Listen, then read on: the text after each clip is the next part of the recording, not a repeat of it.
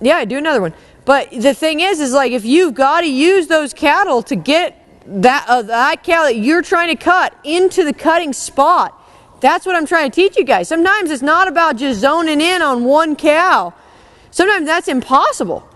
It's just like when, you know, we go to a high school rodeo like we've talked about. What do? We take that whole herd up there and we hold them up there and we pray that one stays there, right?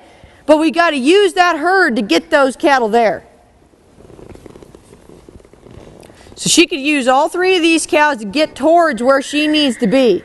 Get towards the middle of that pen. Slide over. There you go. Now just slow down. There you go. Slow down. Slow down. Now walk it through there. Awesome.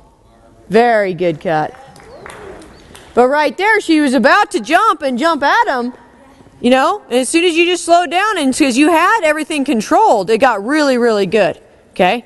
Good job. Sometimes it's not always about just controlling that one cow and running it up there and getting it there. It's about controlling everything you've got right there to get to the proper position so that you give yourself the best shot to have a good run.